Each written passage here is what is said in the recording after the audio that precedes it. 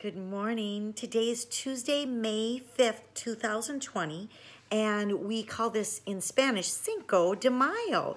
And Cinco de Mayo happens to be a holiday that you can learn a little bit about in the Can Choose section of our slide today. And it's a little video to teach you a little bit about Cinco de Mayo if you'd like to learn about it.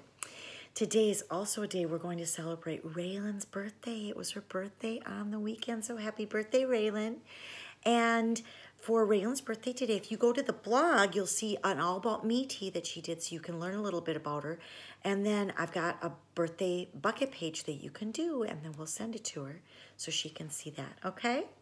You're going to do a little bit more with habitats today, and I've got a seesaw activity for you. And in math, we're going to learn a little bit more about shapes and their attributes. That means the special things that shapes have. You're going to watch the video that's on our slide, and then you're going to work on pages 331 and 332 in your math book, okay? And I know Miss G has some work for you to do today for some word work. And that's about it. That's all I have today. So in the Can Choose section, there's another chapter. In the Boxcar Children, there's Math Bingo and Raz Kids. There's an Alpha Blocks I think you'll like, Alpha Blocks video.